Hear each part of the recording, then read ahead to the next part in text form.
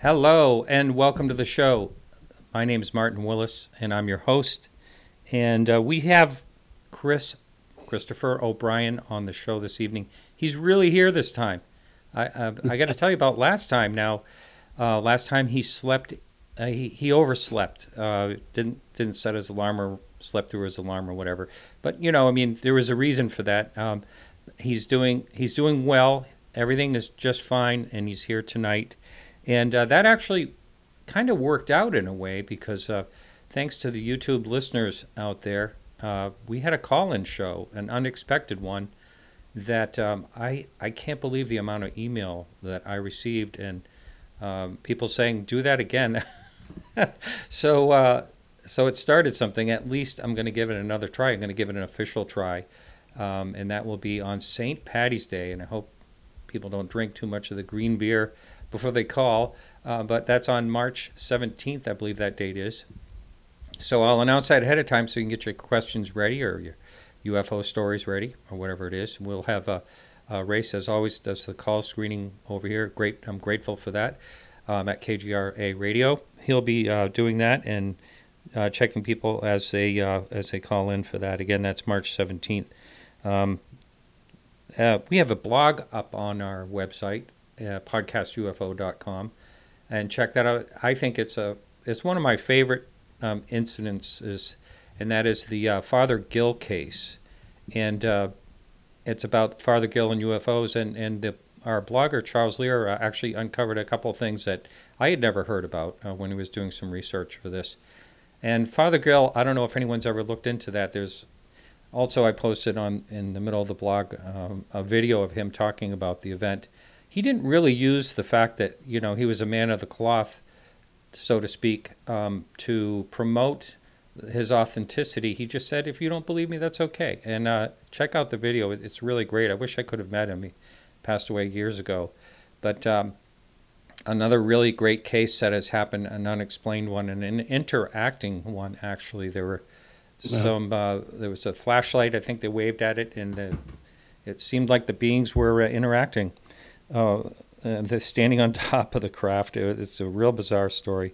So check that out. A lot of people, ironically, I think it's ironic, but there's a number of people that listen to my Antique Auction Forum podcast that actually listen to this show too. And usually it's the people that listen to my UFO shows they will maybe wander over to the Antique Auction Forum and listen to those podcasts over there. But I've actually had it go the other way around the other day. I had an email from a longtime listener to my antique show that said he was wondering why I wasn't having new shows on my antiques, and he found the UFO show. And he said, it's fascinating. I never really thought about it, but he says, I'm listening all the time. So I'm kind of grateful for that. Anyway, so I'm going to start doing more of those shows, and I'm going to be at a car museum next week doing a show over there as well.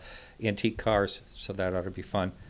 For now, I do want to thank everyone that helps out with the show, and there's a lot of people behind the scenes. I'm grateful for all that, and I also want to thank Race at KGRA Radio for the great job he does, and Peggy, who helps out with the Facebook page.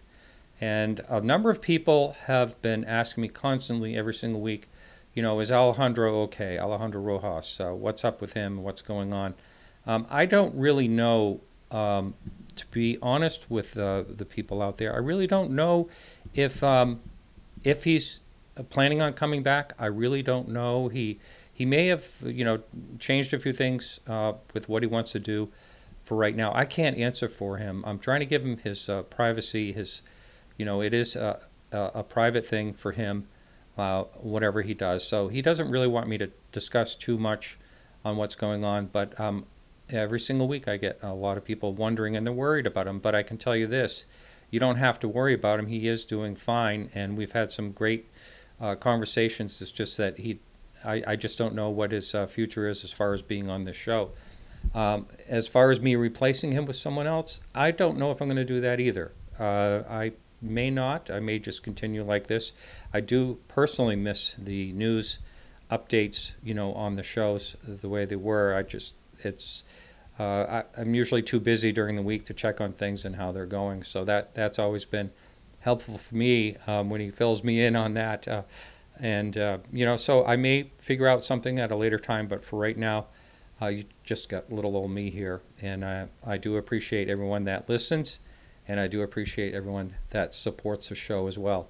And for now, I'm going to introduce our guest, Christopher O'Brien. He doesn't really need much of an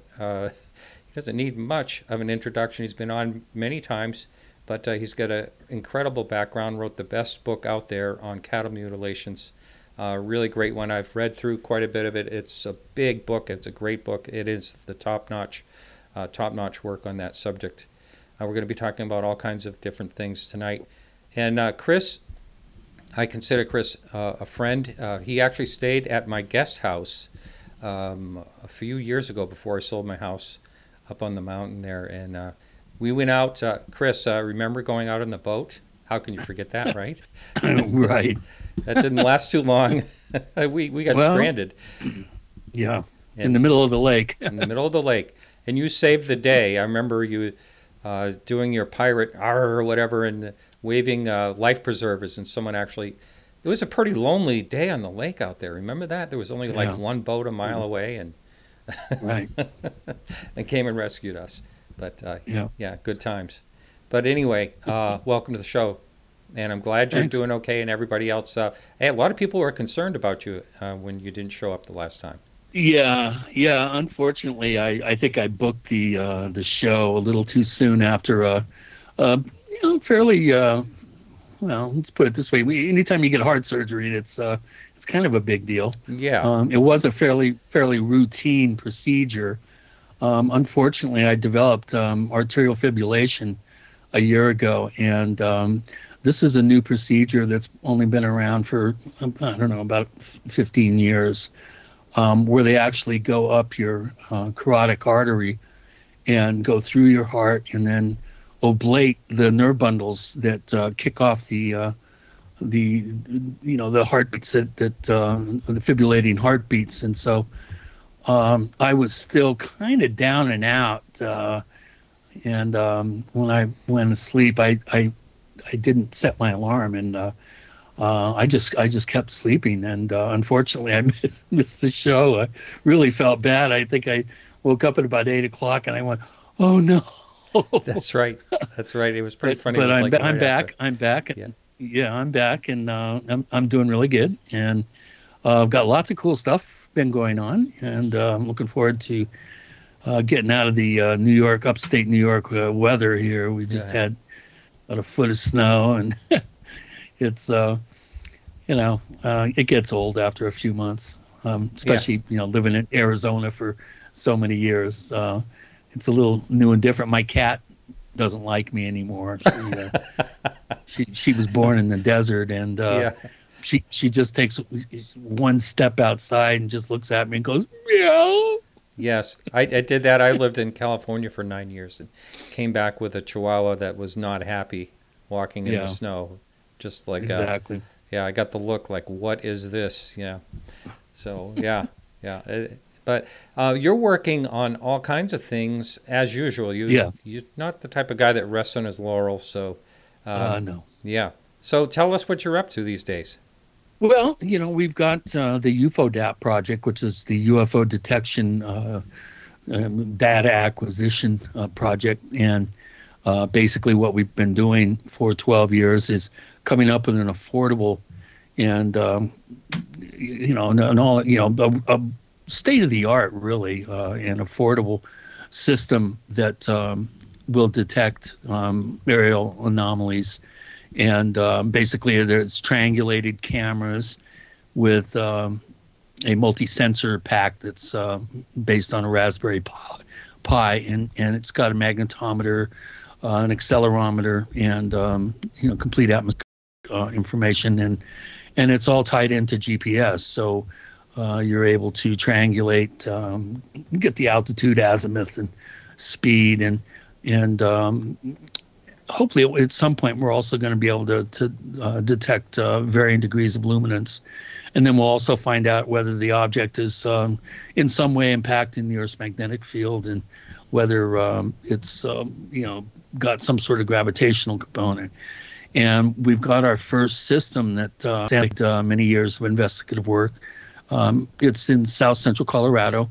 And then this spring, I'm going back there, and we're going to put in the other two cameras and the multi-sensor package. So I'm really, really excited about it. And we've already been selling the product. We're not really doing this to make money. Everything is pretty much at cost.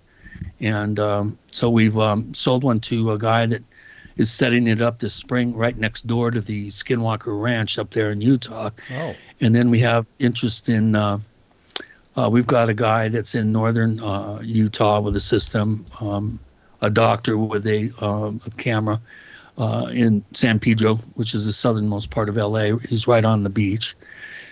And we have interest from Switzerland and Australia and Italy, and we're pretty excited because the systems are, anybody can afford it. It's not like it was when I first started working on the idea 12, 15 years ago.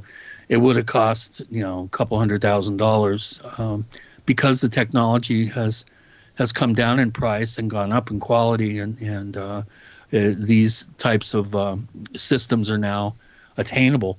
And what makes our system really unique is it has customized software that detects motion and then tracks the motion and sends a signal over the internet to the other cameras so that they can wheel around and with coordinate data then go ahead and get a second and third camera angle on the event. So this is the kind of information that if we're able to replicate it, we could literally write a scientific paper with the help of a credentialed scientist, a physicist. And this would be kind of the holy grail, really, for scientific ufology, is to be able to get the kind of data that is then replicated and then presented for peer review. And this is a dream come true. I often joke, people say, call me a ufologist, and I say, please, do not call me one of those people.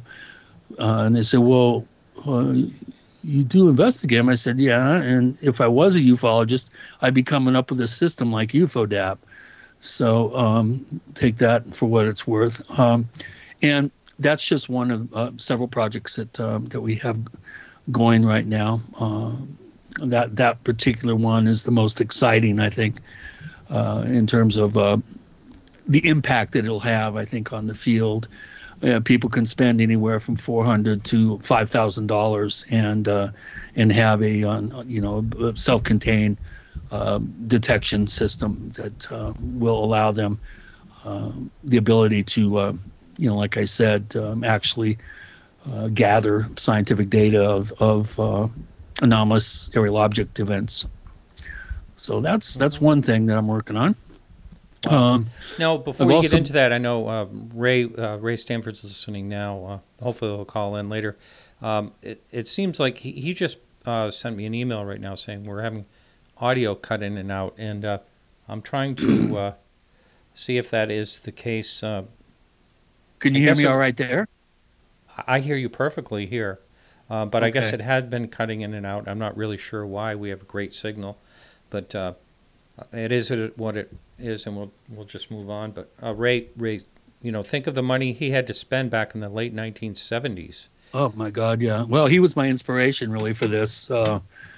Project Starlight, his program back in the early 70s, was in 1970. 71, I think, or 72. It was well over $1 million. In fact, I think with the land and stuff that they had there outside of Austin, it was around $2 million that they had to sink into the project. And now we can do, with much better technology, we can do all that for hundreds of dollars as opposed to, seven figures. But that whole concept of hard data, gathering actual hard data. I was really inspired by Ray's work.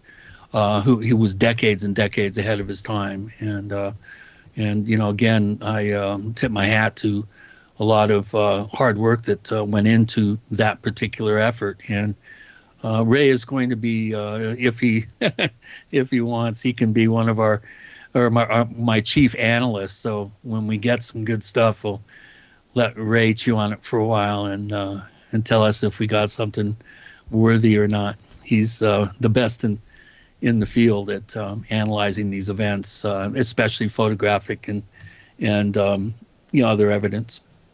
That's really great. And these things I tried to put up a picture of the unit itself. And I can't get it. It wants to turn sideways in this software for some reason. So I was going to show that to everyone. Was this your brainchild all the way through? Did you have a lot of people? Well, no. There's a team of people that have been involved. Wayne Hollenbeck, my principal, who I worked with for 12 years. Unfortunately, he passed away last year, and that just left myself and Ron Olch, who's our engineer. Ron's really the brains behind the software and then matching the gear with the software. He's the engineer and computer scientist. I basically am the cheerleader. And I helped I help install the systems and then do some of the analytical work. I've been taking notes from Mr. Stanford for years, and I'm getting a little better at determining what things are. And of course on the internet, 98%, 99% of what you see is not what it's purported to be. So it's always fun to try to come up with the proper explanation, then send it to Ray and see if he'll confirm it. So so it was a 3-person project, and now we're down to 2, and we haven't really joined forces with another group, but as soon as we do, I'll be able to make an announcement on that. We have some pretty interesting inquiries about combining efforts with other teams, and that's great. Once we have something to announce, we will. Yeah, that's really great, and I have mentioned that to other people that have had similar, not really units, but you mentioned someone earlier, and I've mentioned to Mark D'Antonio and a few other different people that are trying to do something. We're all trying to do the same thing, get the same answer, and it would be great if people did. Instead of compete, or if that's what it is, to combine efforts and try to get some more answers. So well, Mark's he's listed on our website as a consultant for astronomical questions and for analytical work. We would love to get Mark as much involved as he's willing to. Of course, it's again, we really want to make this system available for as many people as possible, because once we start producing data, we'll be able to really start crunching some numbers and doing pattern recognition and looking for commonalities and looking for that holy grail of scientific research, and that's repeatability. And that's, we need to get systems out there, and we need good analyzing going on after the data has been gathered. So Mark is one of a number of people that we've invited to be involved. Jacques Vallée kind of helped out a little bit, gave us some ideas on some things to consider. And we've also had, like I said, Ray has been, sort of pointing things out and making suggestions, and it's 3 steps forward, 2 steps back, like everything in life. And when it's all being done on the cheap, so to speak, it's hard to get things done sometimes. But I think we have a lot of nice forward momentum now, and we've been approached by Kevin Day, who, Yeah. of course, was the radar operator on the USS Princeton during the Nimitz Tic Tac event. And he's going to be mounting an expedition to Catalina Island there off the coast of California. And then later on, the following year, he's going down to Guadalupe, which is in the area where they had the Tic Tac event. And we're going to be helping out with some gear. And I think he's expecting at least one of us to go along. I have good sea legs, so I wouldn't mind. It'd be kind of fun. Oh, absolutely. Hey, what about Peter Davenport's, his passive radar idea? That seemed like it was pretty solid. Yeah, actually, I have an active radar idea. Oh, really? Okay. Yeah. No, take a marine radar, stick it on a pedestal that is being fed coordinate data, so it'll, pan and tilt according to, where the actual GPS signal is pointing it. And you put a marine radar unit on it. You dampen the signal, the 350 degrees of the sweep of the radar unit, and then have a window that's pointed right at the event, and you could sit there and paint it and get a return. They're good up to about 40 miles line of sight. So the San Luis Valley, where our first system is going in, is radar invisible below 18,000 feet. We could probably get away with it for a while. There is no radar in the valley. The only problem is if our detection equipment detects an F-16 zipping down the Levita military operations, MTR, military training route, I think the pilot would probably end up soiling his drawers when all of a sudden he gets painted by radar. Never thought of that. Wow. Yeah. We only have yeah, go ahead. Well, I was just going to say, so we need to check into the legality of doing an active radar. Passive radar would be good too, especially on a slaved platform like that. It would be again, it's just another tool. It gives you another set of information. It gives you real accurate distance information. Yeah, we have to go into break in like 2 minutes, but prior to that, I'd like to at least begin talking about the San Luis Valley, just because we do have a lot of new listeners to the show, and a lot of new listeners that are not are just like new to the UFO topic. So if you can fill in, like, for the person just listening for the first time, what kind of hotspots there are, including the San Luis Valley. We might have to save that for when we come back from the break, because we're coming right up to it.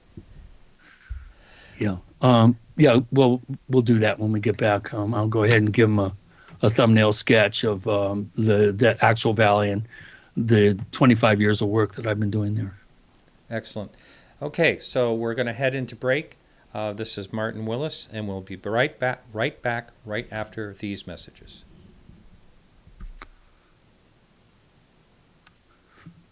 We're clear, gentlemen. 4 minutes in this break. All right. Excellent. Except, guess what, Chris? What? I didn't tell you this, but we're still live on YouTube. Oh, okay. So, good thing you held your tongue. I forgot about that. Yeah.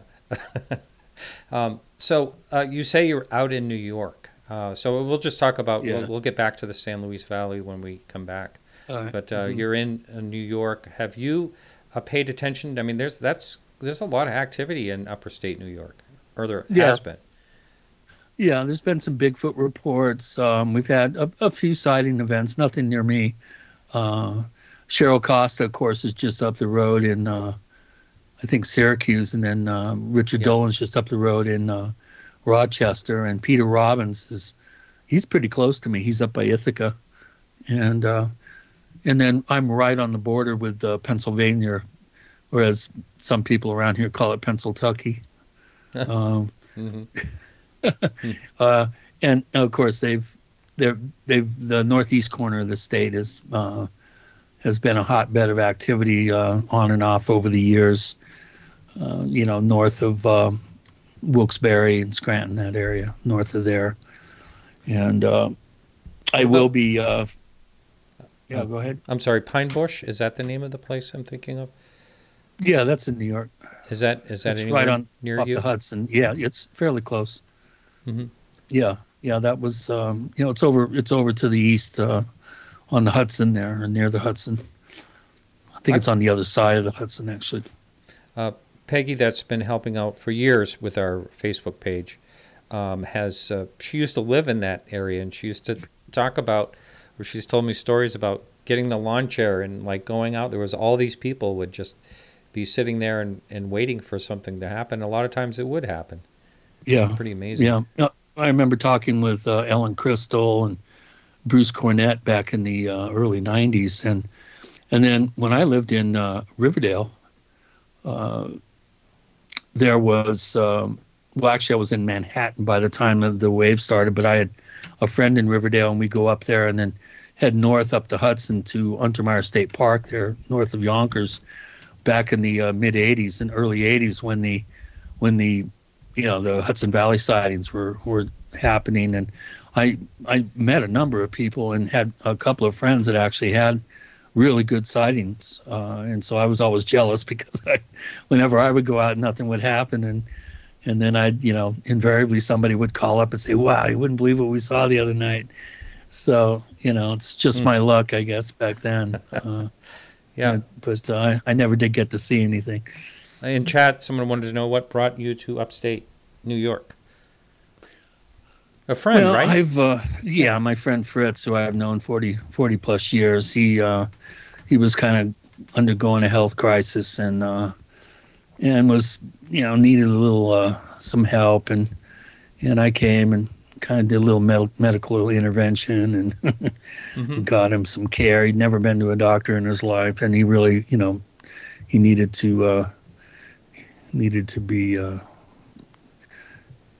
somebody to intervene medically for him, and so he's doing much better. He was not in good shape when I first arrived here a year ago. I remember. It's been almost 2 years. Yeah, we had the conversation. So I was glad to hear that he's doing really well. Yeah, much better. Yeah. And you did a really good thing by doing that. I living in the desert about every 13, 14 years. I need a couple of years break. Get out of the desert, get into a place that's a little bit here we go. Bit better weather. Yeah, going back. We're ready to go back, gentlemen. You bet. Martin, I got a guy in the chat room at KGRA. Yeah. He says you look like Richard Dreyfuss. I think that's a compliment. Richard Dreyfuss. Yeah, I think that's a compliment. I'll take it as one. Too. When you took your hat off and your glasses, I was like, hey, he does. He really does. Oh, okay, no. Here we go, guys. Yeah. And we're right on time at 16:29:30 in 5, 4, 3, 2. All right, everyone, welcome back to the show. My guest tonight is Chris O'Brien. And before we went into break, we were talking about the San Luis Valley in Colorado. Is it down near Four Corners, Chris? It is considered the northeast corner of the Four Corners. Oh, okay. So it is, yeah. Yeah. It's the world's largest alpine valley. It's right above the border with New Mexico, and it actually goes below into New Mexico and down to Taos. And it's about 130 miles long, 60, 70 miles wide. It's football shaped, completely ringed by mountains. The valley floor is at 7,600 feet, and then the mountains go up to 14, a lot of them. And it's arguably has a variety and intensity of unexplained events that I've yet to find another place that rivals it. Some people think Sedona has more activity, but it really doesn't, relatively speaking. Back in the early 90s, the Computer UFO Network did a per capita rating of hotspot areas in the country for UFO sightings. And the San Luis Valley was 271 sightings per 10,000 population. The next nearest was Bucks County, which is 57. Jeez. I estimate that 1 in 50 UFO sightings are reported, people actually have become used to them, and it's not that big of a deal. So people see stuff all the time there. I had dozens of sightings in the 13 years I was there, including some daylight sightings that were just amazing. One little scout ship that was 150 feet away from me flew right in front of our car as we were driving. It's the variety, intensity of unexplained occurrences there is just it's jaw-dropping. I mean, pretty much any type of UFO craft that has been reported, you'll at some point somebody will see it. All the different colored orbs, from the real big green fireballs to the small ruby red balls that zip around, and the orange ones that are medium sized, and then a little smaller, the kind of incandescent to yellow.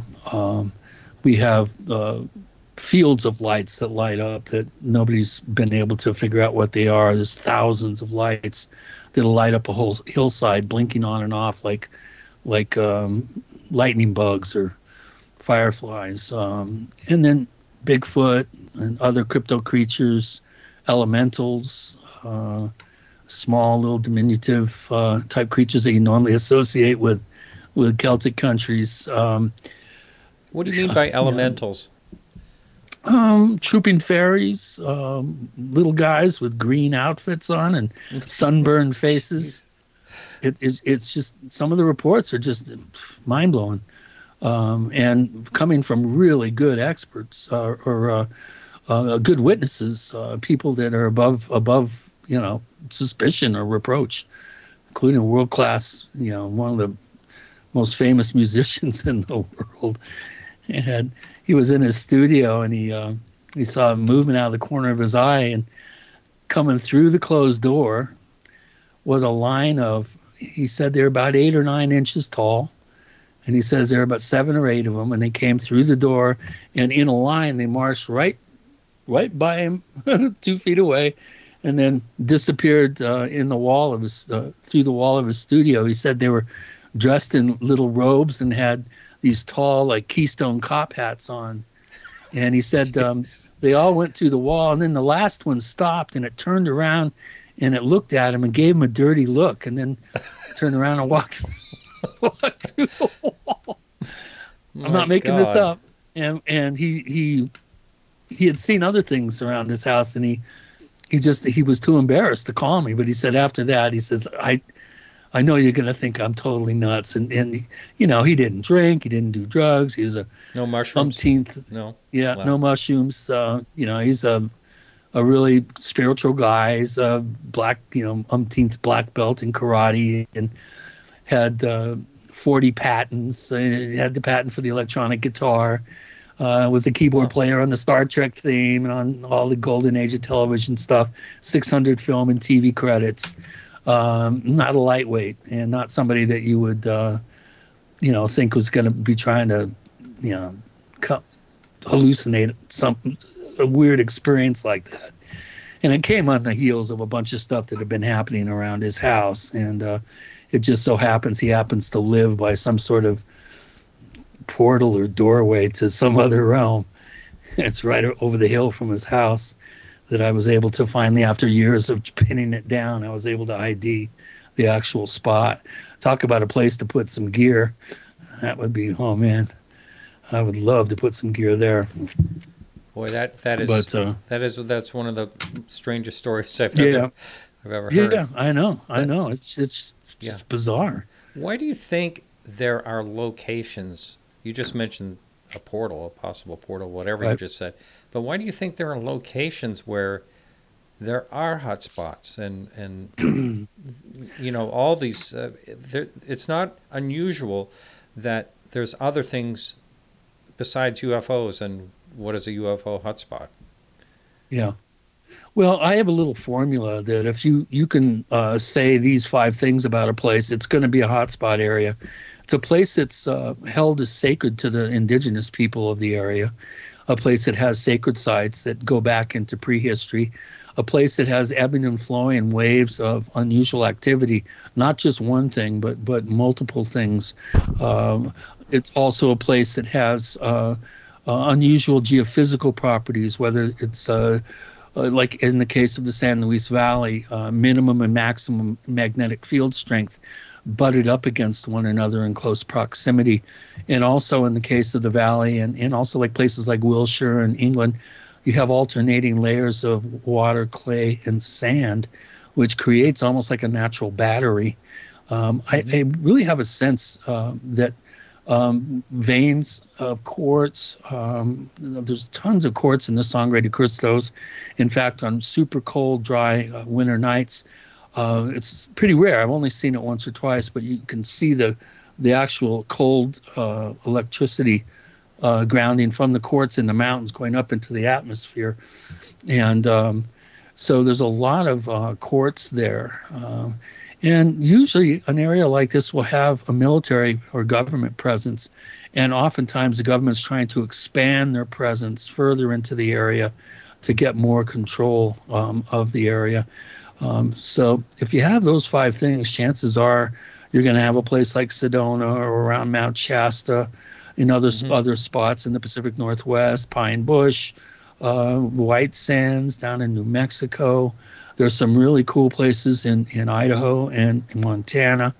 There's places all up and down the Ohio River Valley where your mound culture used to be located. Oftentimes, those mounds are on sites that have those five elements involved. So that's kind of a formula that you can use, and it's interesting when things are going to happen in the San Luis Valley. We see these things I call cheap fireworks.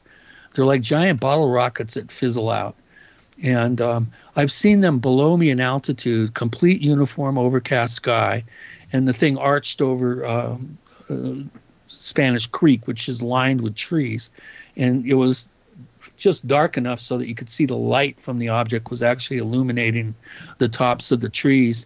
These cheap fireworks tend to happen at the beginning of a wave of activity, and then boom, we'll have UFO reports, we'll have crypto sightings. One year it was flying humanoids. We had a whole flurry of sightings.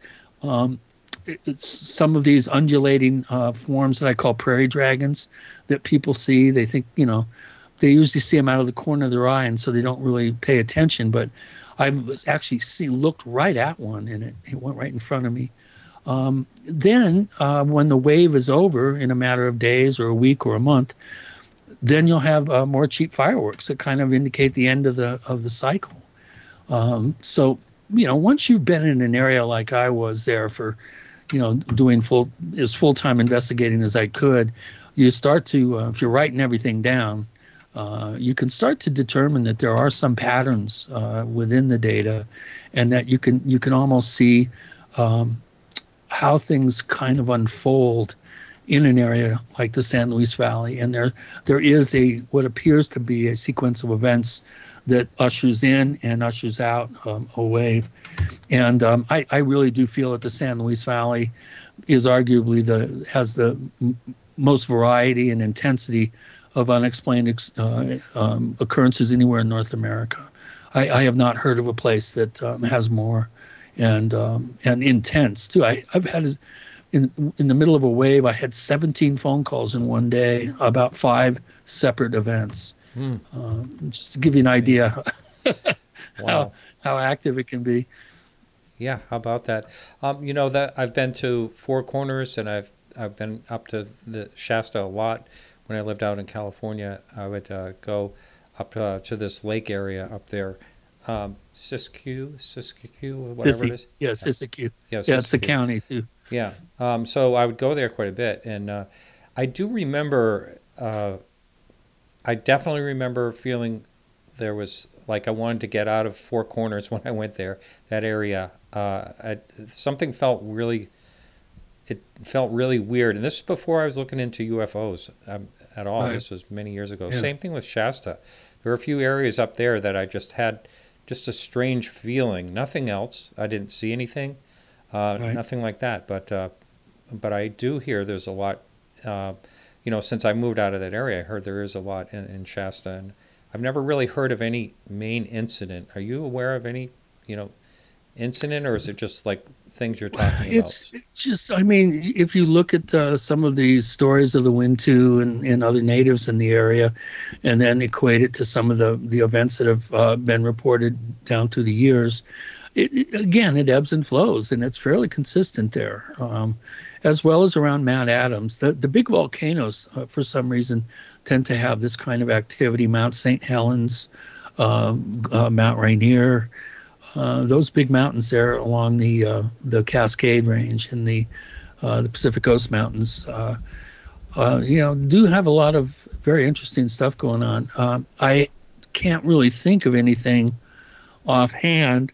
Of course, you have your apocryphal stories of the white-robed, white-haired, tall, kind of Nordic-looking hitchhikers that some people claim live inside Mount Shasta. And of course they do. Yeah. Hey, someone just posted something on. We have to go to break, and now I'd like to let's see how many minutes. Looks like 7 minutes. So I do want to get into this subject a little bit, and I wondered if you looked into it. I think last time you were going to be on, we briefly talked about it or passed an email about it. The drone situation out there in Colorado. Have you looked into that at all? Yeah, and a friend of mine is really doing some major digging on that. There's something going on there, maybe some sort of espionage. It may have something to do with the Chinese. Evidently, the U.S. has now put a moratorium on any Chinese drone sales, and I have a real strong hunch that there may be a connection. If you look at a map of where the drone events are being reported, and then look at a map of the missile fields of our ballistic missile sites in Wyoming, Montana, Nebraska, and Colorado, it's in the same area. It may be some sort of systematic, I guess it would be espionage. That's about as close as I can get. It's also the hardest hit area back in the 70s for cattle mutilations. Oh, so yeah. That is a subject I did want to talk a little bit about, but weren't there reports of the actions of these drones or some characteristics about them that where people were saying, well, that doesn't sound like a drone? Or have you any part of that have you heard about? Well, yeah, some of them were pretty large, from what I understand. That they were the real big ones, and they don't have the high pitched whine that the smaller ones like the Phantoms and the smaller drones do. They have a deeper sound because the engines are bigger. Mm-hmm. So, and this is one group, UFO group. I think they came forward and claimed that it was them, and I think they were just looking for publicity. This was a real, extensive flight program that somebody was, enacting. There was a lot of activity, and it sounds like either some big corporation or the government, or maybe even another. Like I said, it could be the Chinese, the Russians. Who knows? I haven't really dug into it that much, but I have a friend who's really digging into it, and he's been uncovering some pretty interesting stuff that he's going to do an article or something at some point about it. It seems to have dropped off. I haven't heard very much about it in the last 3 weeks or so. Right. So I'm not sure if those sightings are continuing, and we're just not hearing about them, or they've actually subsided. I wonder if anyone. I believe I read that someone did ask if there was any military, side of this, and they said no. there was nothing. The military was involved in. But again. No, that's not true, because there were waves of drones, and then other drones would come and chase the other drones. So there were what appeared to be confrontations, drone on drone. So wow, you don't hear much about that. But if these things are flying into restricted airspace around missile silos, there's going to be some sort of military or government response. Yeah, right. I don't know what I was thinking about time. We still have about 9 minutes left. I said 7 minutes about 5 minutes ago. I'm not good at math tonight. But wow. So yeah, I haven't heard about anything happening with them lately, and so maybe it's something that won't occur again. But I know people. There are some people that are really looking for answers, and want to know what it is, what's going on. Yeah, I don't know if you've ever been in that area, but it's really the middle of nowhere. Where is it exactly again? Well, it's right where Nebraska, Colorado, and kind of Wyoming and Montana come together there. It'll be southwestern Nebraska, northeastern Colorado, Yeah. or northeastern Nebraska. Oh, wait a minute. I'm getting confused. It's right up there in the corner of Colorado, Weld County, and then over the Platte River into Nebraska, and then I think into Wyoming. And that's right where all the missile fields are. So it's right around the missile fields. That is interesting.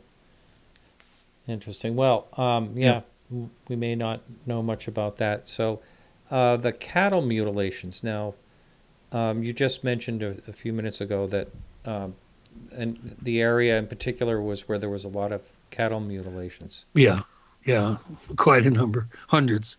And and you are the guy when it comes to that. Remind me, Stalking the Herd, is that the name of your book? Correct. Yeah. When did that come out? How long? I know we've talked about it on the show before, but again, there's a lot of new people. How long did it take you to put that book together? And why don't you talk a little bit about that? Well, yeah, it's probably my least favorite thing to do in life is investigate dead, rotting cows.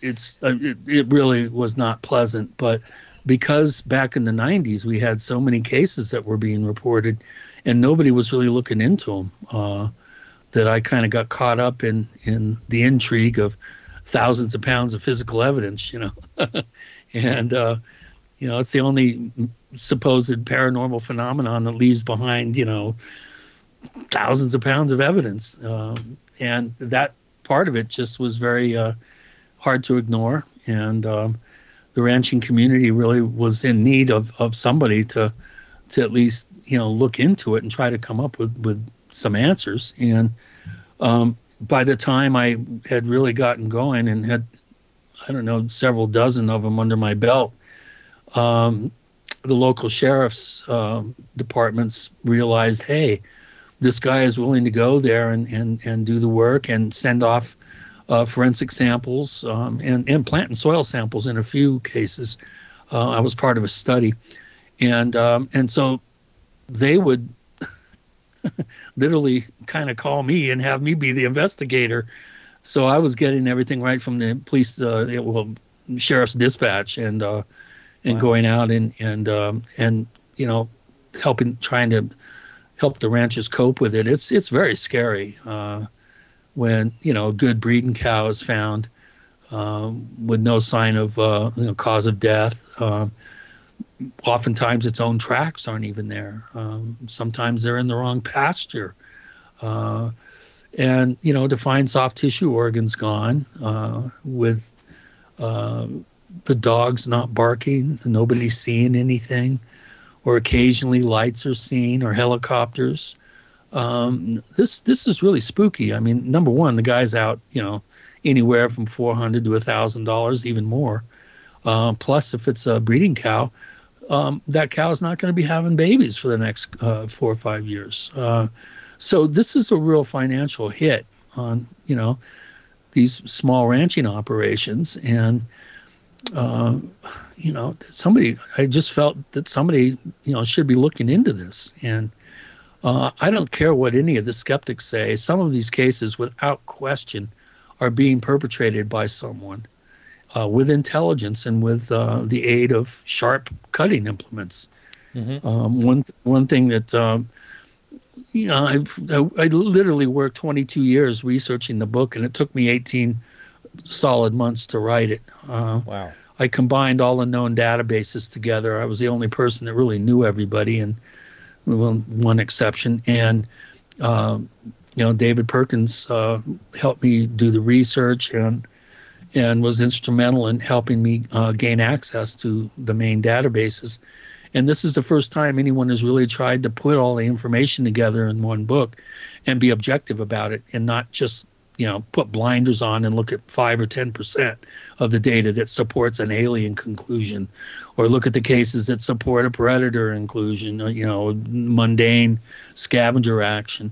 I looked at all the data, and I tried to be as objective as possible and non-judgmental. And, I'm really proud of the book. It's probably what I'll be most remembered for. Good luck trying to top it. I mean, it's, right. I'm real proud of it. Yeah. Were there any cases, I've heard this before, and tell me if you've ever saw a case where it almost appeared as if the cow had been dropped? Yes, many. Many? I've had many. Yeah, at least a dozen, if not more. In fact, we found a pile of three cows with horns and a horse, and they had been dropped in one pile, and the horns had been snapped off on the bottom side. The ribs had been broken right next to the spine. It looked like they'd been dropped from a considerable height. We've had cases of cows that appear to have clamp marks on their rear ends, their back, and the rear legs. We've had cows that have their heads twisted around because they've been dropped and landed in an awkward way.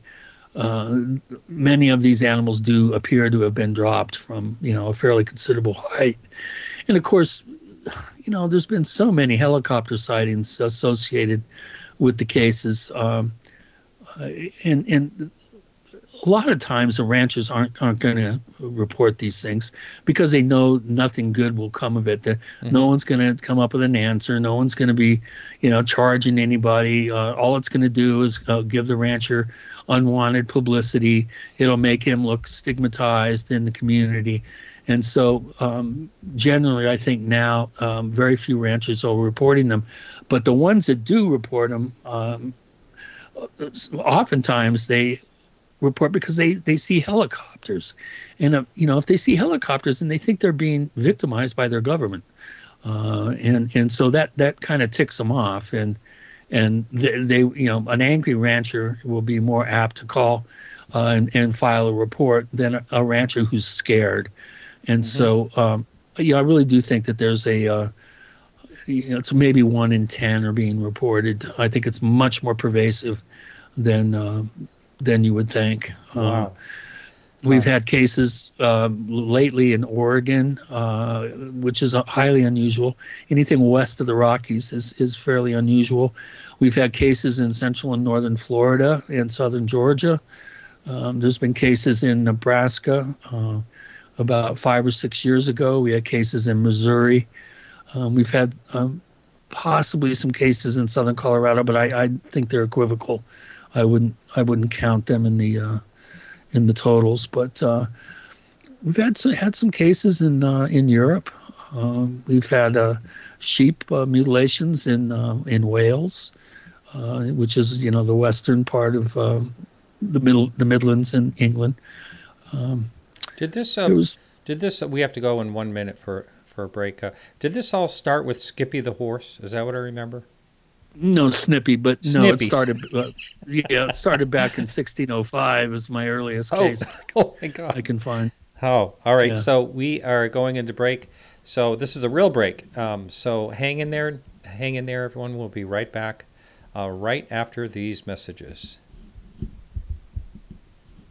My guest this evening is Christopher O'Brien, and before we headed into the break, we were talking about cattle mutilations, and it's a fascinating subject. That another thing that doesn't make any sense that is happening. Another thing in the real world, I should say, that happens that is so hard to explain. And I saw some questions in the chat room, and basically people were asking, "What have you ever come up with a conclusion?" Some type of conclusion on what your thoughts are, why these things happen? Well, I think number one, there is no hard, fast answer. I have a sense that there's multiple groups involved doing this for different agendas, and they're all kind of interweaving their agendas with others, and in some cases to try to throw investigators and law enforcement off their track and hide their cases in and amongst others. I think there's a multiple of things that can be determined. One of the things that I've noticed is that, well, first of all, beef is the largest income producer in agriculture. In other words, more money is generated through selling beef than any other part of the large, agribusiness. And the beef lobby in this country is probably the most powerful lobby that you never hear anything about. Except if you're Oprah and you say on the air you're not going to eat another hamburger again and get sued for $2 billion. That's the only time that you hear about the beef industry, or the old Robert Mitchum commercials, beef, it's what's for dinner, right? Mm-hmm. The beef industry is incredibly powerful. We slaughter one cow about every second in this country. Wow. McDonald's alone buys 1 billion pounds of beef a year.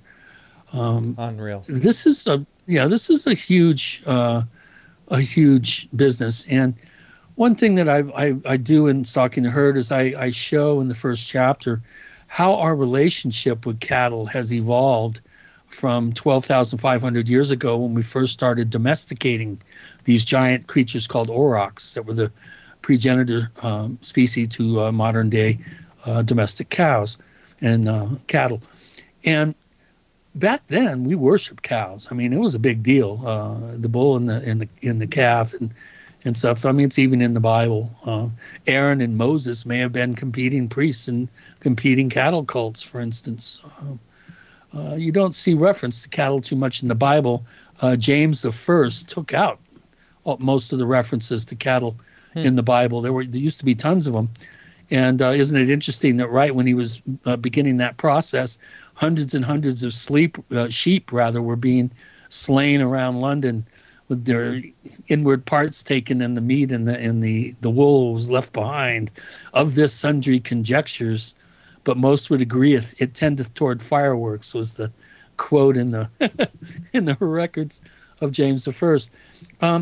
So, we're unceremoniously slaughtering millions of head of cattle, and it's a ritual act, but it's not done with reverence. That's the difference between kosher meat, for instance, and the way some other cultures slaughter animals. It's done with reverence. We're unceremoniously slaughtering animals, and I think what we're doing is we're creating what could be called sort of a kind of a psychic riptide, I think. And one thing that I'm fairly certain of is that the beef industry and the government is deathly afraid of mad cow disease all of a sudden appearing in the food chain. And I think that out of all the overriding potential explanations, checking the food chain and testing the environment for one of the worst scourges known to man, the prion disease, is I think one of the main motivators for the mutilations. I also think that there's cases that may be checking the environment for residual radiation. The areas that tend to be hit the hardest in North America, at least, are areas that had most of the above ground nuclear test site fallout. And Really? That and a combination of copper, and it makes the animals more susceptible to breaking out with prion disease. All animals have prions in them. It's like HIV. It kicks off into full-blown, chronic wasting disease if the environmental factors are correct. It's a really complicated subject, but I have a feeling that those are probably the main motivations, I think, behind the the modern phase of it. At the core, there is something high strange going on. There are cases that cannot be explained. Those are the cases that people like Linda Howe and Chuck Zukowski and others are really interested in. But they only are about 5 or 10% of the total of cases. The other 90% are not done by some high strange perpetrator, whether it's an alien, whether it's a dimensional predator, or high-tech chefs coming back from the future to harvest illegal cattle parts. You can come up with all kinds of interesting scenarios to explain, what the high strange cases are. But I think the majority of them are done with sharp scalpels by very, very skilled surgeons who are doing this to test the environment. It's not so much the cow, it's where it is in the environment that's important.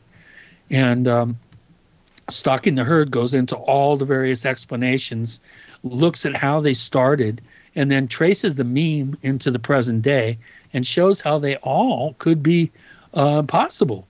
There's a lot of evidence to support each one of these theories, but then there's way more evidence to refute them. So that's why I think we're dealing with something that's multifarious, that is not one size fits all. Wow. You touched on something early when we started talking about this, and that is the lobby. They have the strongest lobby, and I will tell you this: my son has been vegan for, I don't know, over a year, and he was telling me that there is so much propaganda out there against, plant-based diets, and them just saying that you'll become frail and unhealthy, and it's deadly to be a vegetarian, basically, and it's supposedly propaganda from the meat industry. Right. And is that, you think that's so? It wouldn't surprise me. I don't. Big money has a lot of power and influence, and I think to counteract the increasing numbers of people that are realizing that beef and the red meat protein isn't healthy, I think obviously they're going to be there's going to be some pushback, and I think that he's probably right. It's not something that you're going to see that's overt. I think it's going to be real kind of underhanded, if you will. Mm-hmm. But think about it. There's 1.5 billion cattle on the planet, and that's a lot of cows. That's if you added up the weight of that amount of cows, they're more than the weight of all the humans on the planet. Cattle are really detrimental to the environment, and they're detrimental to human health. They're one of the largest sources of ozone depleting gas, methane, second largest natural source of methane. They're the largest cause of deserts because cattle really do dig up the environment. They're the main reason why we're cutting down the rainforest to make room for more cows. They also are one of the largest freshwater polluters. And whenever we have like recalls of spinach because of E. coli and stuff, oftentimes that's a feedlot that's somehow contaminated in the groundwater. There's areas in the Gulf of Mexico, off the North Carolina, areas where we have lots of pig farms and cattle and stuff that are dead areas in the ocean. And like I said, prion disease, anthrax, rinderpest. I mean, there's a whole bunch of diseases that come from cows, and what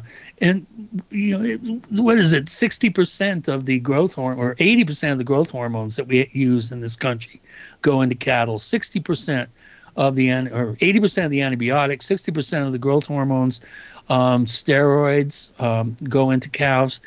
We wonder why our little girls are going into puberty at 8 and 9 years old. It's because of all the growth hormones that are in the meat. And, I love beef. I don't eat it very much, but when I do, it's grass-fed and it comes from a local source. Mm-hmm. It's not something that, I get at Walmart or I get at McDonald's. I will not eat industrialized meat protein. It's really, you know, at some point it's going to be like playing Russian roulette. We are invariably going to have some sort of, you know, nasty food chain outbreak. And Probably. yeah, I mean, it's just inevitable. It just seems to be going that way. So, you know, the book is not only about the mystery of cattle mutilations, it's about our very dysfunctional, symbiotic, and almost incestuous relationship with bovines. And one thing that blows people away when I tell them is cattle mutilations only happen in Christian countries, number one. And number two, I have never been able to find a sacred Brahma cow from India that's been mutilated. I was going to ask you. Out of all the millions of cows in the world, there's not one Brahma that I've found that's been mutilated. And India has never had a cattle mutilation case to my knowledge. And they're the largest exporter of beef because they don't eat the cows. Oh my God. And yeah. So, and there's McDonald's in India, but they don't serve hamburgers. 290, I think, McDonald's or something in India, but they serve like McAloo and McTandoori and you know these kind of. They should serve all that Indian McDonald's food over here. A hell of a lot healthier. Yeah, that's for sure. Wow, because I believe in it. It's really gross, but I believe you said there's something like 500 up to 500 different cows and one beef patty, something. Well, ridiculous? McDonald's admits that up to 100, 100 could be okay. represented. Yeah. But some people say that as many as 1,000 animals could be in the parts from 1,000 animals. And if that doesn't make you want to quit McDonald's, nothing will. well, you know, again, I don't want to get sued by the beef industry. And, you know, I'm not saying don't eat beef. I'm just saying be really smart about it. And eat local mumia, as the Greeks used to call it. Eat meat that's grown in your region, and make sure it's grass fed, not from some feedlot. Yeah, and it's really an atrocity the way the animals are treated. It's horrific, just terrible. But okay, so that's interesting. We're going to take calls in about 15 minutes or so. And when we do that, some people may want to bring up some cattle mutilation, questions when they talk to you. But for right now, let's move on. Let's talk about what you're doing with James Fox. Oh, yeah. That's. I ran into James at the. I guess it was the UFO Congress, and we started talking a bit, and I had known about his project that he had been working on since 2013. He had me out to interview me and others. Pretty much anybody that's anybody in the field was invited out to L.A. and was interviewed on a green screen set. And as some of your listeners may know, I'm real. A big fan of Ray Stanford's work, and I've often said that if he had a fan club, I'd be the president of it. I really do feel that Ray's work is head and shoulders above pretty much anybody in the field, and I was instrumental in introducing James to Ray, and I've been kind of keeping tabs on his progress. He's had some real, ups and downs over the 6 years that he's been attempting to do this film called The Phenomenon. Mm-hmm.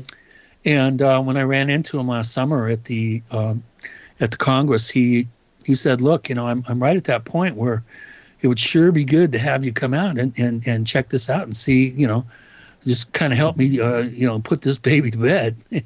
So I made a couple trips out there and helped him go over and fine tune the thing, cut it down from 2 hours to 90 minutes. Excuse me. Actually, it was about 2 hours and 15 minutes, and helped a little bit on the trailer, kind of tweaked a little bit here, tweaked a little bit there, helped him talk with his composer, and I was really honored that he asked me to do that, and it was also an honor to be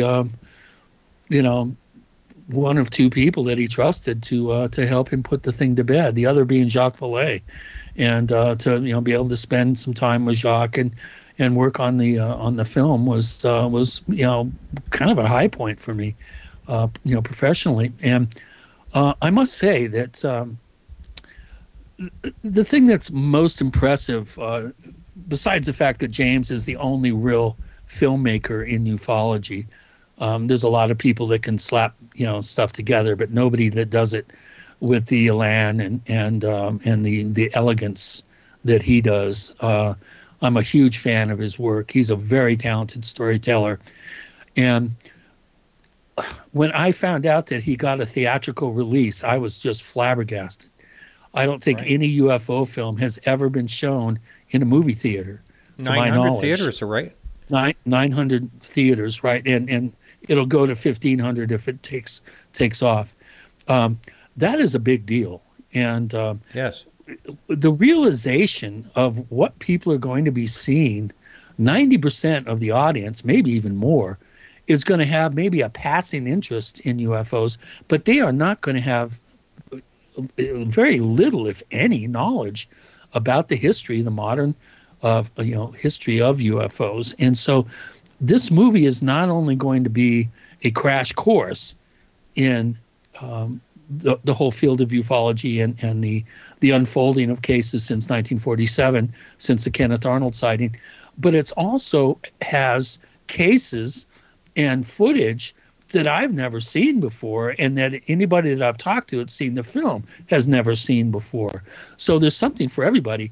There's something for the cynical, jaded ufologist, all the way to the 10-year-old kid who's just interested in the subject but doesn't really have a knowledge base. So one thing that I realized, when he delivered the film to have the trailer finished, is the James's disclosure. 90 to 95% of the people, this will be disclosure for them, because they don't know the stuff that you and I do, or a lot of your listeners. They're not familiar. Mm-hmm. They're not familiar with any of it. And maybe they've heard the word Roswell, maybe they heard about the Tic Tac, but they don't really know the ins and outs. The popcorn munching crowds, the thousands and thousands of people that are going to be sitting in that theater, 90% of them are going to be getting a wake-up call, right? Major wake-up call. And people have been asking for disclosure. This is disclosure. Everything will be different after this film. I mark my words on that. This is a huge, huge step forward for the subject. And I'll tell you, James deserves all the success and all the accolades he's going to get. But I keep warning him, saying, now you're going to be the figurehead for the whole movement. So good luck with that. Yeah, they're going to be calling you up every time there's a question. And now, with that New York Times article 2 years ago, and the Tic Tac, the Nimitz, in the revelation of the Advanced Aerial Threat group and stuff. I mean, that really made it okay for the media to cover this stuff seriously. And if James had tried to finish this film 2 years ago and get it on the movie screens, he wouldn't have had a chance. I think you're right. You're perfectly right. Because the subject is now mainstream, James is perfectly positioned and perfect timing to have a theatrical release. And I'm telling you, they're doing a 5.1 surround sound. There's a world-class composer who's doing all the music.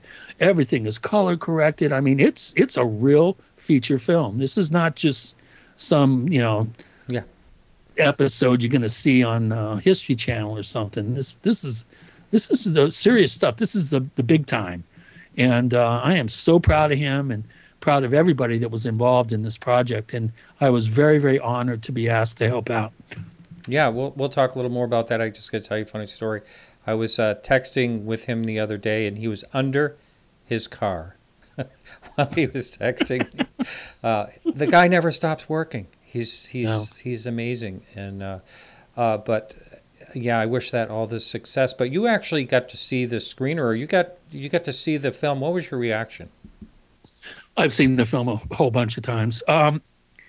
like I said, there was footage in there that I'd never seen before. There are cases that he mentions that I'd never heard before. I've read hundreds of books on UFOs, hundreds. And I was, it's put together so well and so professionally. Like I said, it doesn't matter how much you know about the field. There's something that's going to make you scratch your head, go, I didn't know that. Mm-hmm. And, I think it's, I'm not a big ETH guy. As many people out there who know my work know that I prefer to, I've been saying this for years. We need to exhaust all mundane explanations and closed system explanations before we think we're important enough for anything out there to come here. It's just the way that these things manifest, the way that the aliens interact with us, all the different types of craft, all the different types of beings. There's something tied into consciousness that's involved. It's closed system. I don't feel anything out there is coming here. Ray Stanford's the only one that convinces me that I might be wrong. His work is the only work that is pulling me back towards the ETH. I'm a real, I don't know. I'm an au contrarian. I would rather think there's other tenants in our building than something out there thinking that we're important enough to come and keep gathering flowers and picking up rocks like they'd never seen them. And this is all theatrical. There's something being staged for us that's pulling us off planet. I think that it's a collective unconscious manifestation to pull us off planet. The planet itself may be co-creating these events along with our collective unconscious. I'm in a much different place than 99% of the people that think about this subject. And I just, but for all the people that think we're being visited by aliens, this is your film. He doesn't come out and say that, but it's hinted at all over the place. So, well, which is cool. It's entertaining. Yeah. I'm gonna love it. I can't wait to see. I'm gonna be watching the crowd. I'm not gonna be watching the screen. I'll be watching how everybody's responding to all this. It's gonna be fun. Mark my words. This is gonna be huge. And it couldn't happen to a nicer guy. James is one of the nicest, sweetest, biggest hearted people I've ever known. And he and his wife, Rebecca, and his son, Ollie, are just incredible people. And man, I'll tell you, it just all the work and effort, and he almost lost everything during the process. It's just so cool that he's been able to get this thing put to bed. And I'm so proud of him. Wow. So you went out over towards Stinson Beach over there. Yeah. I was in Bolinas. Bolinas, right. And yep. Been there many times. Now, I think it's interesting what you've just said, because one of the questions I ask a lot of my guests, and I just did last week, Chris Rakowski, I asked him, why would we be visited by and if there's intelligent life out there, what makes us so special if there's possibly 40 billion, Earth-like planets with some type of life possibly in our galaxy? And I have to say, always possibly, because no one really knows. But what makes us so special? Why we're being visited? He said water. Water is unusual, but and that's probably one of the reasons why we'd be visited. But there's a lot of questions out there. I don't know about the consciousness thing. He did actually mention that a lot of people are talking about that these days, that it could have an involvement with that. I like to just continue to say that I have no idea, and well, really like I discussed on the show before, I'm an experiencer. I've been close enough to touch them. They are not human. They're bipedal. They look kind of like us, but not really. And they're real. It changed my life. I mean, I'm a completely different person as a direct result of that experience when I was 7 years old. Can you talk about that again? Because a lot of people won't remember that. Story. Yeah, growing up in Bellevue, Washington, one night in the spring of '63, I just, I was almost 7, just about a month away from my birthday. And I woke up because there was a strange kind of light in my room, and it was these 2-foot-tall glittering wands, or spears, as I called them, that these little entities were holding around my bed. And the light would glitter up and down and was shining enough residual light so I could see the figures, not very well, but I could see that they were extremely skinny. I called them stick men with big heads. And they literally followed me around my neighborhood at 3 in the morning. And I was trying to go call my parents so that they could come and save me and and rescue me from these little guys. There were 3 of them, possibly a 4th in the back who was hiding. Excuse me. And they didn't walk. They kind of glided. They all moved together like cattails. They just kind of slid along above the ground. It was fairly terrifying. I went to 2 neighbors, tried to get them to answer the door at 3 in the morning and call my parents. One of them actually did. I don't know what happened. I ended up 5 houses away. My sister, after an indeterminate amount of time, she said about 20 minutes. I think it may have been longer. She was 18. I was 6. She found me. I was absolutely terrified. She took me into the house. Of course, I refused to go sleep in my bedroom. I was too afraid. And so she says, okay, well, you can sleep in the bed with me. And just to give you an idea of how traumatized I was, in my sleep, I tried to nurse her. Oh, my God. Yeah, that's how freaked out I was. My parents said you had a nightmare, you were sleepwalking. When I ran out the kitchen door, I forgot my dad had put the screen door on, and I ran right into the screen door. And sorry, wasn't sleepwalking. Wow. And it changed my life. I mean, I've been absolutely, really interested in the subject ever since. I hid my interest for a lot of years, and when I finally, when I moved to Colorado and all this stuff was flying around and everybody was seeing it, I felt comfortable enough to come out and talk about it and start investigating. Wow, that's really quite the way to get started. I do remember the story, just not the details of it. I never saw a ship. I was yelling at them, why don't you, say something, talk to me. What do you want? What do you want? They refused or were unable to communicate with me. I didn't have any telepathic communication. I didn't have any sort of, indication at all that of anything positive or negative. They seem like bio robots or something, totally devoid of any sort of, any sort of expression or, I kind of blanked out their faces. I think I bet you if I got regressed, I'd probably remember a lot of stuff, but I feel okay with the experience, and I don't really, I don't want to open up Pandora's box with that one. It ever happen again? Nope. Well, I had one thing that happened. It could have been something. I have 6 hours of missing time in the middle of the southern Utah desert. That was wow. That was a pretty interesting experience. Wow, that is, yeah. All right. Well, I am going to put the phone number up.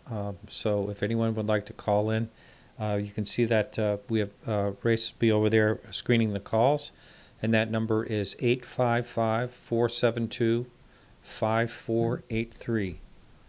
Number's up on the screen if you're on YouTube. Again, that number is 855-472-5483. And feel free to call in and ask our guest a question. We're standing by. And so you had that experience. You've seen a lot of things happen in Colorado. Yeah. Have you had sightings elsewhere as well? Yes, I have. My first sighting was third week, Friday of September, 1979. I was up in New Paltz, New York, with a group of friends. 3 of us had gobbled mushrooms. The other 3 hadn't. We all shared the same experience. There was absolutely no difference between the the enhanced experience and the regular conscious experience. It was a group of lights way up in the sky. They looked like stars, and we seemed to be in communication with them. We were creating. My brother said, "Let's try an experiment," and so we made a square laid down in the form of a square, and then we did a circle, we did a triangle, and the objects in the sky mirrored what we did, which was very strange. And then our ride came, and we left and went to the party. I was in college and having a good time. It was like, hey, you would never believe what just happened, And that was my first sighting. I had a really good sighting after I moved to Sedona. It looked like one of the Tic Tacs. It flew broad daylight, 3 o'clock, March 27th, 2005. It flew right up Oak Creek, right through the middle of town. 6 other people reported it. It seemed to be about 30 or 40 feet long. Looked like a flying egg, maybe a little flattened. One end seemed to be a little bit more pointed than the other end, so it actually did look like an egg. No wings, no propulsion, no noise. I caught a good look at it for about, 7 seconds, maybe 8 seconds, as it flew along before it, the house and some trees obscured the view. But that was pretty interesting. I've had some nighttime sightings there, including a sighting of 2 big orange orbs that got chased away by Air Force jets.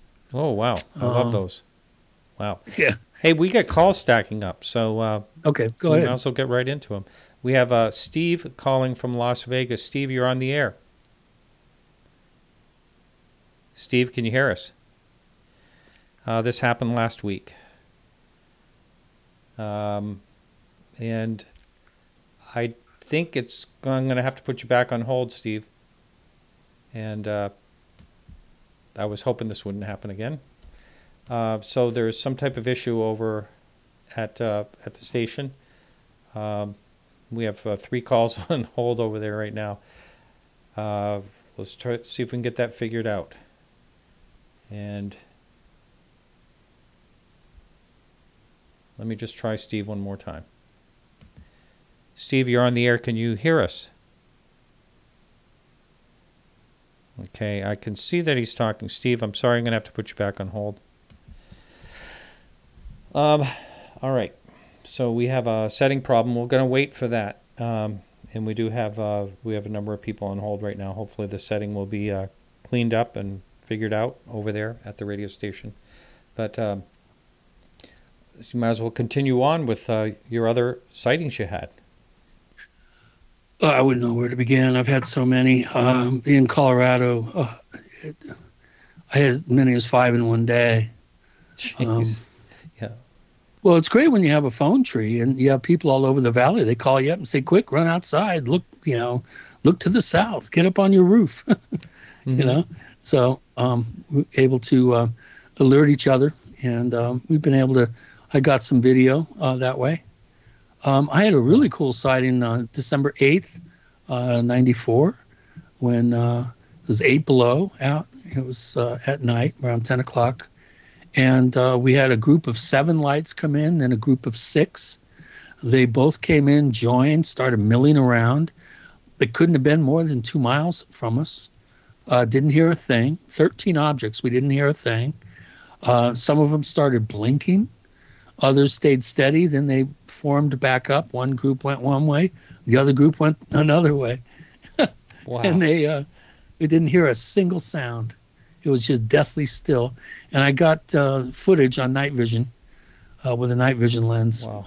That was really, I've been holding on to that. I haven't supplied it to any TV shows or anything. I have another really interesting triangle sighting that we got footage of too that flew about a half a mile away from us in a complete circle in an arc kind of around us. That was a good one. Again, I mentioned the little scout ship. It flew about 50 feet off the road and about 150 feet in front of us and then zipped out over the Huerfano Valley. And it looked like somebody, when you reel in a lure really fast in the water and it kind of skips. That's what it looked like it was doing in the atmosphere, like it was skipping.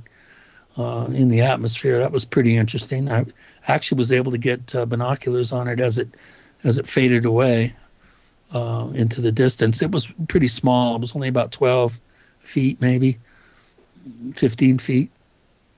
And I've seen big rectangles. We've had them block out the sky. I've seen every type of orb. We had one of those little red ones that flew right next to our car outside of Fort Garland. My band was with me, and 3 of the guys had never had a sighting. 2 of them had. Well, me and the other one had, and so they were all excited because they finally got to see something. Wow! And I could have hit it with a rock. I mean, it was really close to us. Jeez. We've had, oh my God, whole groups of lights over Blanca Peak. Had 2 big house-sized fireballs right at treetop level, go one after the other, all the way down the entire length of the valley. I was up about 1,000 feet off the valley floor, so we had a really good view of those. I had this one thing that went over that was probably some sort of military thing. It looked like the Millennium Falcon. It had a big, super loud, and it had the whole back end seemed to be lit up a blue flame coming out of it. But it was kind of flat and extremely loud. Jesus, looked like the space shuttle with no wings. A whole bunch of people saw that. I don't know, man. It's just that's really amazing. Silver orbs. I'm going to try a different caller. See if that might work. Let's try. Check. Let's try John over in Missouri. John, can you hear us? I can see John talking. I can't hear John talking. All right, so that's it. I'm terribly sorry we have all these people on hold. Doesn't look like it's going to happen again. But I'm not going to give up.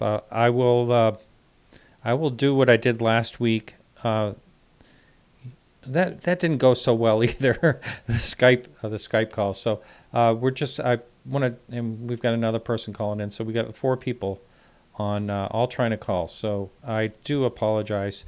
We may try later if they can figure it out over the radio station what's going on. It's really too bad. I don't dare to try Skype, so we're going to pull the number off right now, and we'll just move on. Wow. I've had one a really interesting, I thought it was interesting sighting, and I've had another sighting that it probably was a sighting, but I've always discounted it. And I've just been afraid to say that I've had more than one sighting. Maybe that's part of it. But another thing is, I thought for sure it was like the International Space Station or something like that. It was, it was big. It was well lit up in the real distant night sky. But then What direction?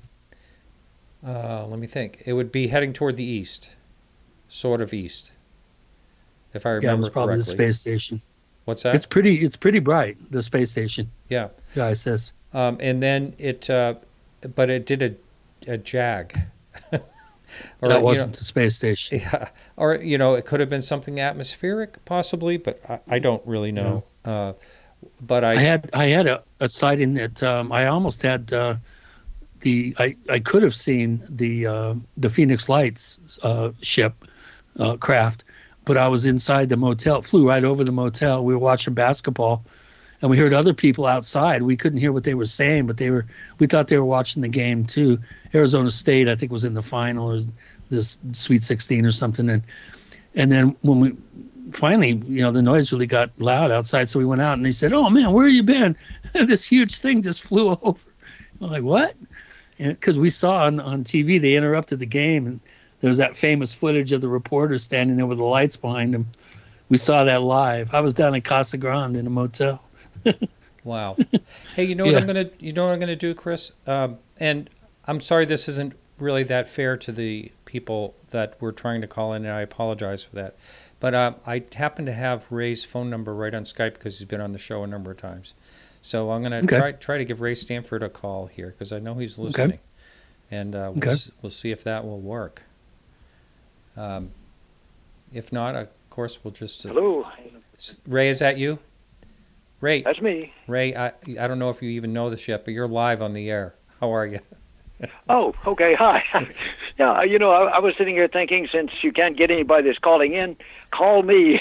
Well, And it worked. so- Your telepathy worked, because all of a sudden I thought, hey, I think I have Ray Stanford's number on my Skype, because you've been on the show, and there you were. He popped right up when I looked. Well, I'm really glad that you did, and it's always a pleasure to talk to Chris O'Brien. And hey, I thought I would. He mentioned that I'm probably the only source of information that makes him worry about accepting the extraterrestrial hypothesis. But I think that what we have to do in this field, if I may say so, is that we need to not put that as the first priority as to where do they come from, or even what are they here. We need to get the hard data that will communicate some real good science to us, and leave that perhaps to later. But I need to add this one phenomenon, if I may. This is the so-called mothership phenomenon. It shouldn't seem strange or metaphysical or out of place, because after all, when we took our first from Earth journey to an extraterrestrial body, namely the moon, we had a mothership that stayed in orbit and sent the craft down to land on the moon, and then came back up, docked with it, and came home. So the mothership phenomenon should not be surprising, but in the context of the question of extraterrestrial source, it does not prove to us that it comes from planet X or anything like that. But what this suggests, these huge objects releasing small objects of several different, quite a number of different categories, is that they come from far away, because the large object releasing small objects in the atmosphere suggests conservation of energy, and it makes a lot of sense. It tends us to interpret the extraterrestrial hypothesis, but we don't know where they're coming from. They may need this big energy source, if they're coming from an extra-dimensional situation that we can't comprehend, and when they get to the local place on the Earth, release shuttles to do some studies or whatever they're up to. But I'm doing all the talking, and I shouldn't do that. Hey, Chris, anything you care to say or ask me about or to discuss now? Yeah, and again, like I mentioned earlier, that rationale makes perfect sense to me, and that is the only, at least as far as I'm aware, that is really the best evidence, circumstantial evidence that we have that would suggest that we are dealing with something off planet. Again, we can't really factor anything in or out, and I absolutely agree with you that we need to exhaust all efforts to utilize this wonderful technology that's now affordable.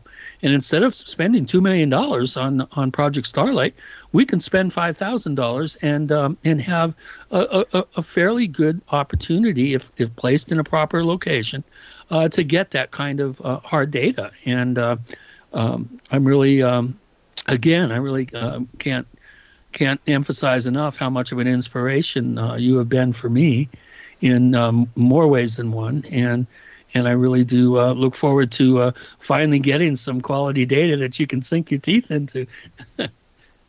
Well, listen, you mentioned among and by the way, this is very exciting and very rewarding to me to see the kind of effort you're doing to get instruments out there and get data. And but I have a question. My question I'd asked you on the phone some time ago, but it has to do with the magnetometer. The magnetometer we used is an extreme low-frequency magnetometer, and it came about because we had evidence that there was extreme low-frequency magnetism associated with these objects. I won't go into it now, but we very successfully used this during daylight filming of objects, and we have a direct correlation of the maneuvers with the changes in the extreme low-frequency magnetic field. Now, that's extremely important, is to record in a way where you have a real-time signal to correlate one thing with another, so that you can correlate field effects with the maneuvers. It tells you that something is happening. In this case, it strongly suggests, because of what we see on the film, it suggests that as a gross propulsive mechanism in the atmosphere, they're using electrified atmosphere, plasma in other words, maneuvering with a magnetic field. This does not mean it's a primary drive or anything of that nature. And it doesn't prove that their ET is contrast with something coming from somewhere else, but right. that in a realistic sense in the atmosphere. And do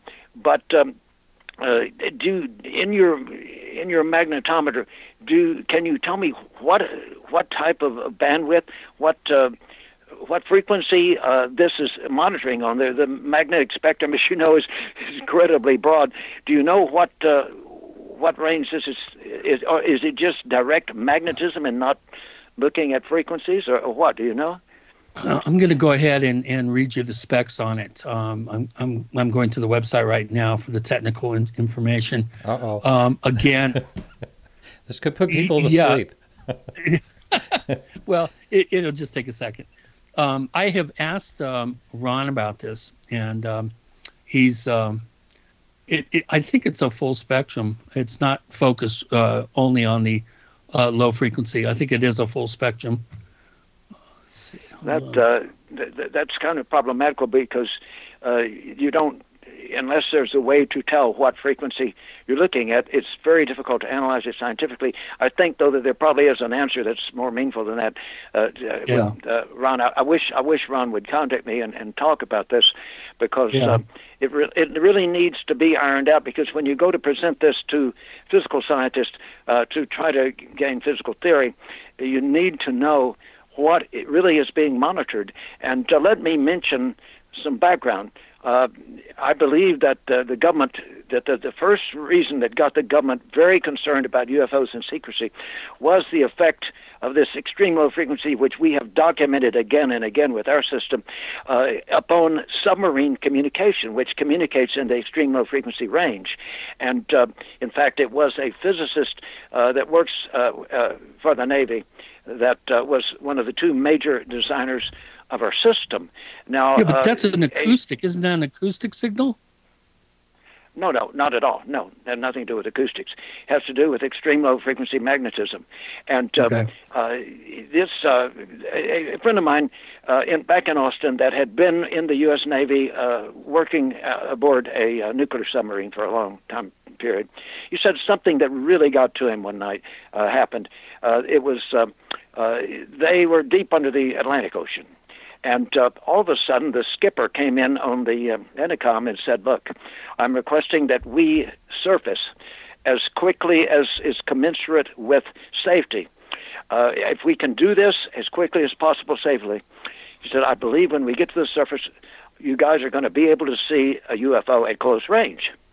Well, they did it. They succeeded, and they got out on the deck, and here was a textbook disc UFO quite nearby. Now, he didn't have the guts to ask the skipper how they knew, but I would strongly suggest that he was monitoring the extreme low frequency communications of the submarine and saw a characteristic recognized disturbance. They'd had to deal with this disturbance apparently from back in the 40s. So you can see how it become a secret that these submarines that are so important to national defense are having a disturbance of something, of these strange objects. That could give a good reason to classify the whole UFO thing right away. And I think it was the beginning of secrecy in relationship to that. Not that they knew where it was coming from at that time or how it was being generated, but simply that it was a problem to national security because of its effect on submarine communication. But in short, Chris, if you can find that out, I'd love to know, because that is very much needed in the analysis of in relationship to propulsion as to what frequencies we're dealing with. And I think you'll find there's a simple answer to it that Ron can give you, but please get back to me on that. Yeah, it's a 3DOF magnetometer, and so it's there's three. Well, you're talking manufacturer there, right? 3DOF. No, it's a type of magnet.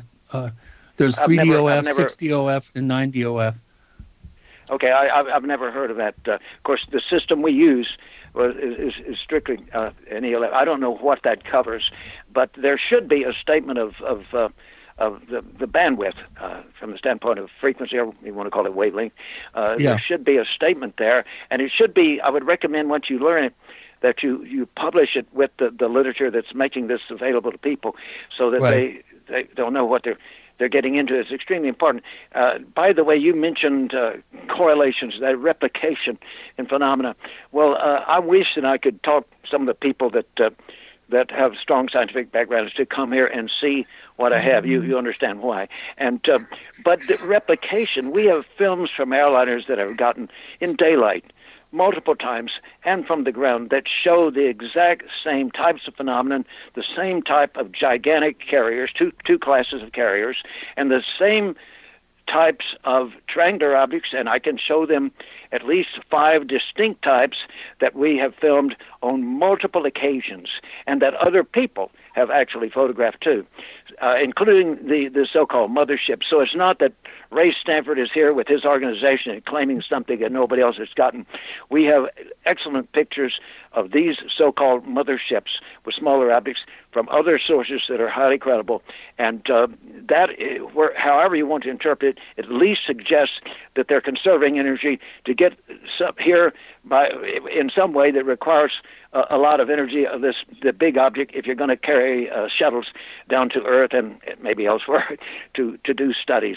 So anyway, that's my take on it. But I really am encouraged by your effort, and I wish you the best, because if we can get these systems going around the world, it's going to create a whole new ball game in this field, Chris. Yeah, you know it. I absolutely agree. And with the advent of the internet, the connectivity and the sharing of information is also down the road. Once we start to get some quality information, it's very easy to get other people to analyze the data and get some peer review. Let me mention one thing very fast, because I know we're getting near the end of the program, and that is this. We have recorded in daylight, and it's very important to get as much data as you can in daylight imagery. We have recorded again and again multiple sets of very, very specific phenomena that these objects generate. Aircraft, meteors, natural phenomena in the atmosphere. Nothing else creates these sets of phenomena, one of which is multiple images generated at high speed around the object in broad daylight. There are other really, truly wonderful and remarkable phenomena that we've documented, and the effects on backlighting, the Faraday rings due to rotation of the plane of polarization of the backlighting as it passes the object toward the camera. But if we get these kind of phenomena and document them in other sources and can show this worldwide as a phenomenon, it takes it out of the category of natural phenomena, even as when we actually filmed and recorded the gravity-like effects, as well as the light spectra and the images of objects on the edge of white sands when I got a tip that they were being plagued by these things. And by golly, there was spectra that these things were emitting that was one single wavelength of light, which explained when people see these things, often they say, it was so pure, I don't understand. Well, in this case, it was pure. It was a very long red wavelength of light, but the remarkable thing beyond it being pure, such as no conventional aircraft would produce in its propulsion or in its lighting, was that there was line splitting. That single line was being split. And to get that, you have to have it generated in the presence of a strong electrical field or a strong magnetic field. And in this case, based on the evidence we have, we believe that both were present because objects were clearly using magnetoplasmodynamic propulsion in the atmosphere. If anybody doesn't believe that, if you got a scientific background, contact me and I'll give you the evidence. But I'm really hoping that you guys can help people to get this kind of data in broad daylight. And also, even at night, it might be best for spectra in daylight unless they're awfully bright. But you haven't mentioned spectra, but it'd be nice if you could also incorporate a specific spectrum. Well, we're out of time, I'm afraid, I have to say. But thanks. My pleasure. Glad to talk to you, Ray, as always. Always fun to have you on the show. Yeah, thanks, Ray. All right. Thanks for calling me. Thanks a lot. Bye-bye. All right, good night. So we are out of time. But I will tell people you can go over to UFODAP.com. That's UFODAP.com and check out what Chris is doing. Chris, I want to thank you very much for being on the show tonight. Sure. Yeah, my pleasure. It's always fun. Always fun. Always good to talk to you. And you take care. All Okay, right. you too. All right, everyone. So that is it for our show this evening. Next week, we will be back with Seth Breedlove. He is a film producer. I believe the movie coming out is called On the Trail of UFOs, and he'll be on next week. So tune in for that. And remember, everyone, to keep your eyes to the sky.